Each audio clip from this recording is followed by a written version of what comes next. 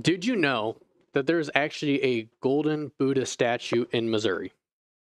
I'm not talking like a little one that sits on like a desk or a shelf. No, it's a big, giant Buddha statue in Missouri. It's actually about 20 minutes away from here. If you were to head down to Columbia and get off on Old Highway 63, take about 2-minute drive, and there's a gigantic golden Buddha statue in someone's front yard. But that's already weird enough, but what makes it weirder to me is right next to it are like 3 Christian crosses. So I'm confused. How does this guy have a gigantic golden Buddha statue, but yet at the same time have 3 stereotypical Christian crosses? It's very confusing, and he has left his life very unclear. We can't tell by looking at that yard what he believes, who he follows. Because Buddha and God don't go together. I feel like we can do that sometimes, make our life unclear on who we follow. But thankfully, the Bible shows us many people who made it very clear on who they follow and who they believe. And I want to look at a story that most people have heard if you grew up in the church, or even if you've been in the church for the last 2 years. We're going to talk about King Nebuchadnezzar here. Really about, as VegShells put it, Rack, Shack, and Benny. Actual names, Shack, Meshach, and Abednego. Shadrach, sorry. So here we go. We have King Nebuchadnezzar. He just built a 90 cubic high by 9 cubic wide golden statue. I mean, this thing is huge. And he expected everyone to sit there, and when the music of a horn, flute, zither, lyre, or harp would go off, everyone was to bow down to the statue and worship his gods. So he assembles everyone, and everyone is explained this new law that you must bow down when you hear the music. The music goes off, and everyone bows, but 3 people. Shadrach, Meshach, and Abednego. Some people that are higher up see them not bowing down, and so they go to King Nebuchadnezzar and they say, "Hey, King, did you not command everyone to bow down when the music went off? Worship your gods?" Of course he did. So they say, well, Shadrach, Meshach, and Abednego, Shadrach, sorry, VeggieTales really messed me up. Shadrach, Meshach, and Abednego aren't bowing down. So King Nebuchadnezzar does what most kings would do in the situation, has them brought to him. It says, "Is it true that you guys do not bow down to my statue and worship my gods? Because you see, I have commanded you, that is what you must do. When the music of the horn, flute, zither, lyre, or harp goes off, you must bow down and worship my image I have set for you. If you do not, you will be thrown into a blazing furnace. Then what God will save you from my hand?" Shadrach, Meshach, and Abednego, I picture them taking a deep breath, collecting their thoughts, and look at King Nebuchadnezzar and say, "Majesty, I will not bow down and worship your gods. For my God is strong enough and mighty enough that he will save me from your hands. But if he doesn't, I will still worship him." So Nebuchadnezzar raged, throws him in the furnace. Eventually someone sits there and goes, "King, didn't you throw 3 in the furnace?" And he's like, "Yes." "Well, there's 4. So as it finishes out, God shows up, saves Shadrach, Meshach, and Abednego, and they live a prosperous life afterwards. But I want to focus on what we don't typically focus on in that story. Usually we look at God saving the 3. I want to focus on what they did. You see, we kind of brush over their choice of response. They looked right at the king and said, "I know I might die for what I'm about to say, but it's not going to stop me. Like, I will worship God, period. Whatever it costs me, that is what I'll do." You see, Shadrach, Meshach, and Abednego were a bold confessor. They were living life boldly to proclaim God, no matter what it did to them, what it cost them, what they had to lose. They were going to be a bold confessor. We must be a bold confessor. Confess boldly. Always. Confess boldly always. You see, when I read this story, it makes me think of a story I read in a book called Jesus Freaks. I love the name. I think it's hilarious, but it gets the point across. And one of the stories in that book is about a young maidservant named Rucken. You see, in the 16th century, Philip II sent a duke down. Sent a duke down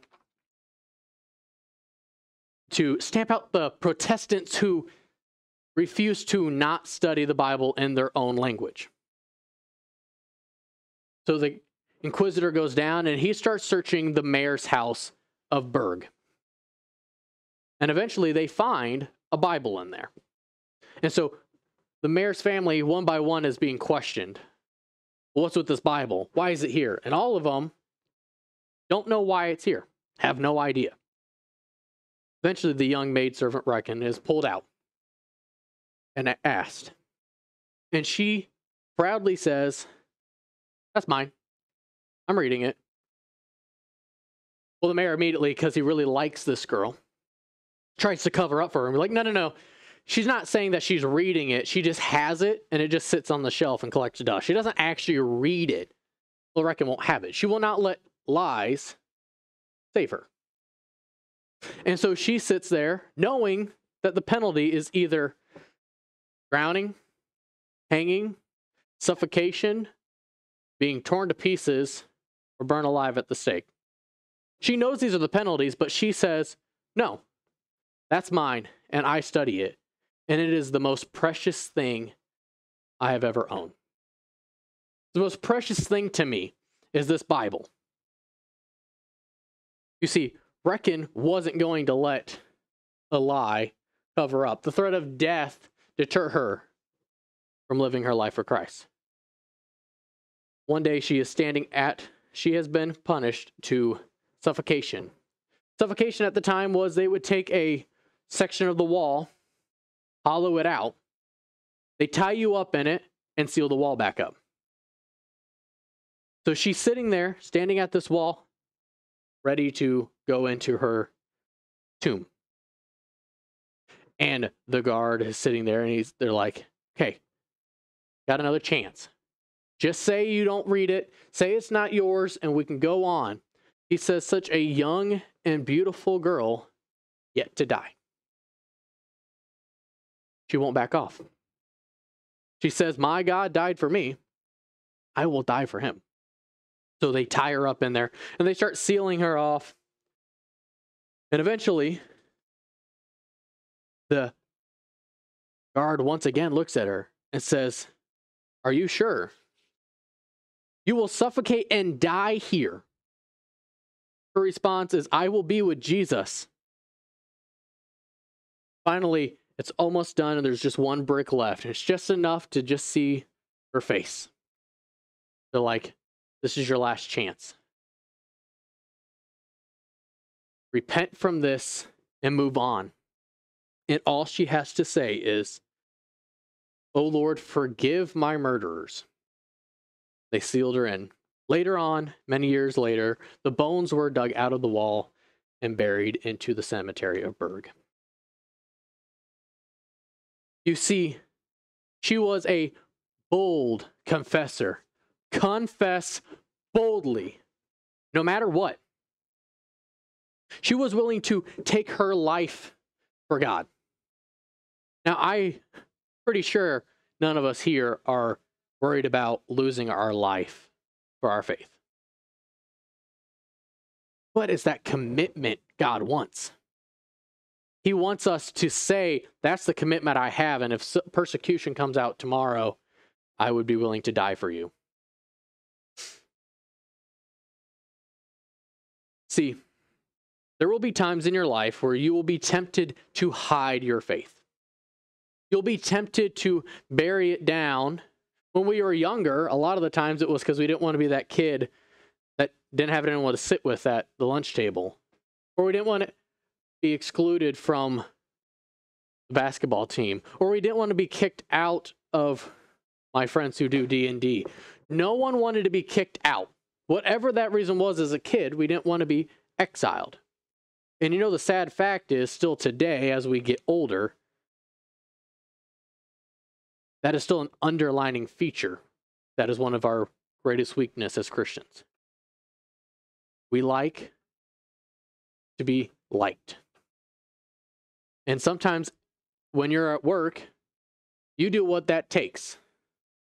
When you're around your other friends who might also claim to be Christians, you do what it takes most of the time to follow in. No one wants to be the outcast. And so what we do is we decide to turn our back on being a bold confessor and confessing boldly,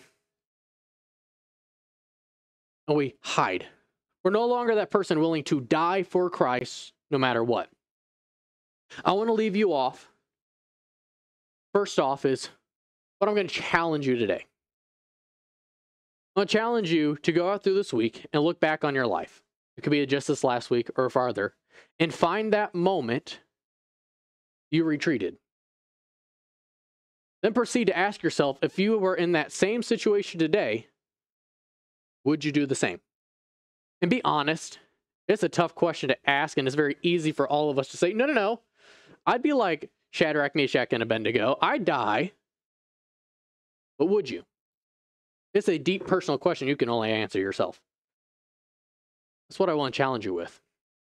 But I want to leave you off with a quote by a guy named Eric Luddy. He says, as a basic premise of my Christianity, I will respect the God-given authority in my life. But if that God-given authority goes against the God authority in my life, I will say no matter the cost. He's saying I'll respect those who are in charge until they go against my God. Then I have to draw the line in the sand, put my feet down, and say no. So what's it going to be? Are we going to retreat back into our shell and hide? Or are we going to confess boldly, no matter what?